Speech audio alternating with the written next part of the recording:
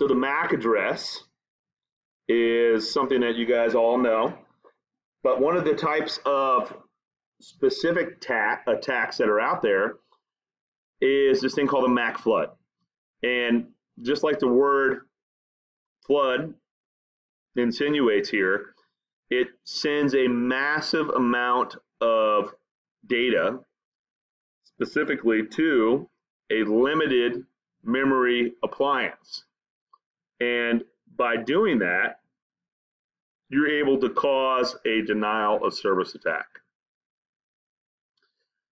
We had a question the other day that came out that said an all-in-one device went down and it stopped letting traffic, the flow of traffic coming into the network. That was a fail-safe, right? Well, most devices have an option that you go and say, what do you want to do if a denial of service attack comes in? Most devices are set up to be a fail-safe, to stop.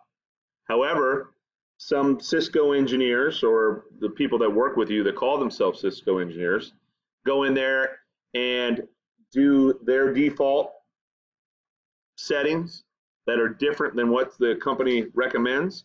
And one of them is to let traffic flow through the device after something like this happens, which would end up causing it to act as a hub, which at that point, it becomes just a switching device that replicates the packets, right? It doesn't do any analysis. It doesn't use any routing tables, doesn't use any network protocols like OSPF or RIP to actually go through and push the data from one to another. It's just shooting it out to the network.